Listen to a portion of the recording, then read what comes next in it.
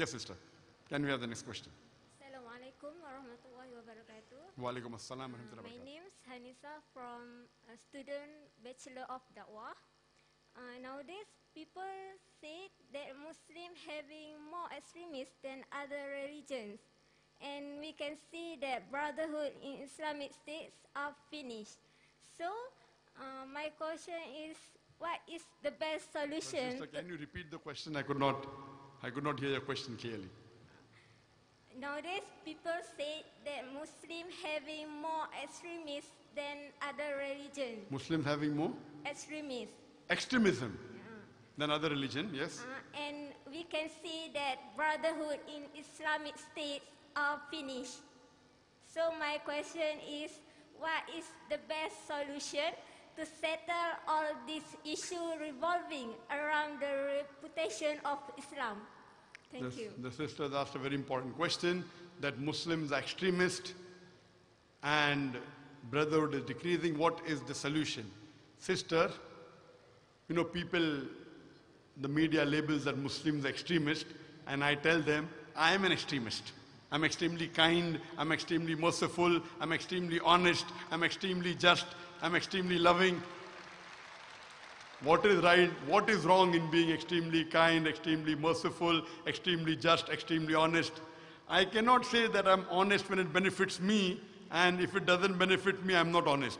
Allah says in the Quran, you have to be just, you have to be kind, you have to be loving. I'm an extremist in following the Quran. I'm an extremist. Allah says in the Quran in Surah Baqarah chapter 2 verse 208, "Udkhulu fi sinmi kaffa."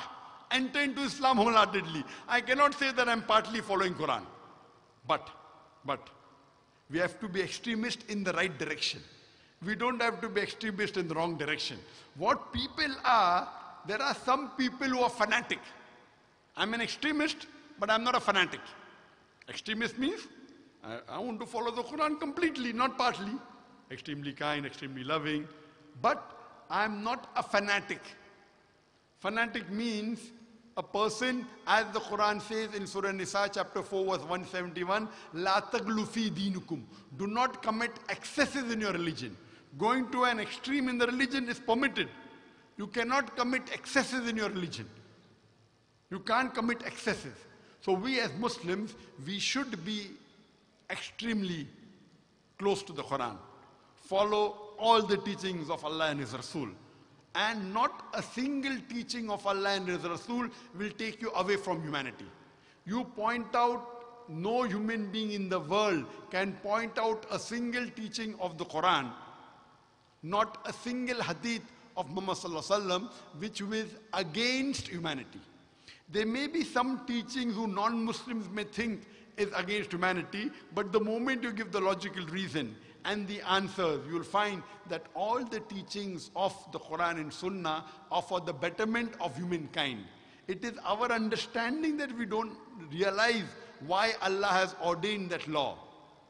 And if you follow the law of Allah subhanahu wa ta'ala, there will be peace in whole world. For example, some people may object, what kind of religion is this? That when anyone robs you, chop off the hand? And they think that when you go to Saudi Arabia, where this law is practiced, every second person will have his hand chopped off. I've been to Saudi Arabia more than 80 to 100 times. I've never found a single man whose hands have been chopped off. Surely there'll be some people whose hands have been chopped off, but it's not as common as you think. The law is so strict that a person, before robbing, will think 1,000 times. And do you know America, which happens to be the most advanced country in the world, according to statistics today, the maximum theft in the world today takes place in America. The maximum crime in any part in the world takes place in America. Every 1 second, one theft or robbery is taking place in America. Do you know that? I'm asking you the question. Islam has a solution. All the rich people give zakat to those who require it. And after that, if anyone robs, chop off his or her hand, as Allah says in the Quran in Surah Ma'idah chapter 5 verse number 38. If you implement this rule in America, that every rich person gives zakat, 2.5% of his excess wealth in saving, and after that if anyone robs, chop off his or her hand as a punishment. I'm asking you the question, will the rate of theft and robbery in America, will it increase or will it decrease? Sister, will it increase or will it decrease? It will decrease. It's a practical law. You don't have to be a scholar. You implement the Sharia and you get results. So what we realize that if you follow the Quran extremely, completely, you will get the solution. Quran is the solution to the problems of humankind, sister. Hope that answers the question. There are persons that just take the authentic or the Sahih Hadith without the explanation or the reason.